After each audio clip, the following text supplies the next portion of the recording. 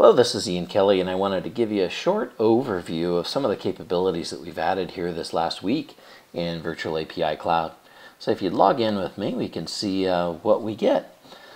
Two things that we've added. We've added the ability to create and edit datasets, which provides a static backend for your virtual services. If there's things that you don't get from magic strings or other options that we already have within the strength and power of service virtualization, you can do that as within a data set. Once you create a data set, you can use those across any number of APIs. Other people can actually use those for their APIs as well. So you'll see these data sets start flowing into Virtual API Cloud, and we'll build these up over time. You can also create new data sets on your own.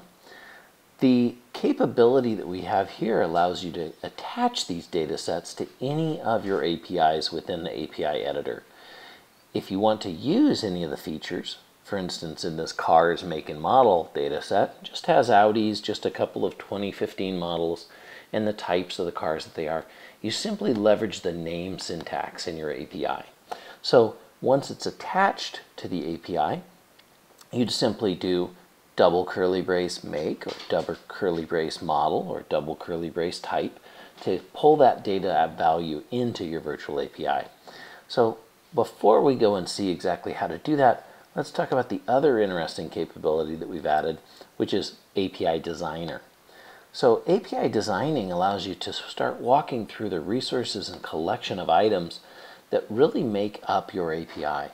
So what you might have as your details of your API, the resource hierarchy, the different structures within that, the types of verbs that are actually supported, and also the payloads. You can work this through with a business user and get a really good understanding of what it would look like and what it would feel like. You can also use all of the standard capabilities within service virtualization right here. You can see any of your collections that you've created, you can also virtualize immediately here. So let's virtualize this cars API. We'll go into the editor here, and one of the first things that we're going to do is we're going to make this use the double curly brace for us.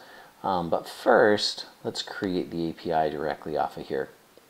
You'll notice the API is now created. It's based upon that existing design, and we're going to connect it now to a data set. So we go over to datasets, and here's the available datasets. There's a music database and a make model database. We'll attach that.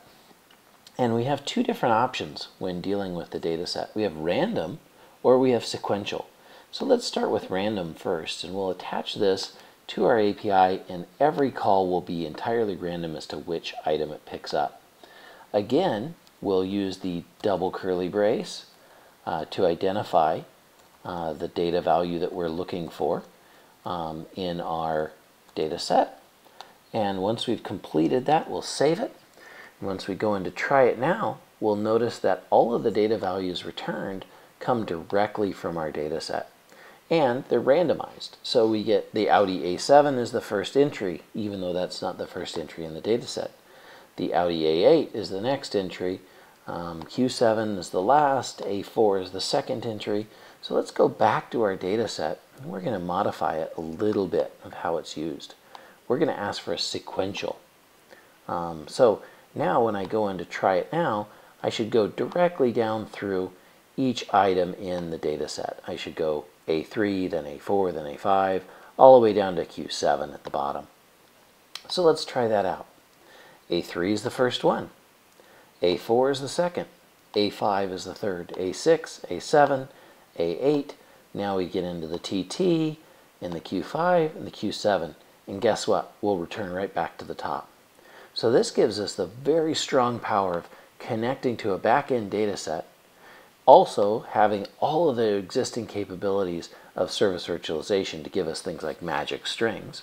So if we wanted today's date, or if we wanted some other feature within magic strings, we could pull that off as well. And then also it gives us the ability to have specific instances within our API. So thank you very much. I'm glad we were able to show this to you. Please try it out and give us some feedback here on the feedback button as to what you think of the features, or participate in our community. and tell us exactly what you think and how we can improve your experience. Thank you very much. Have a great day.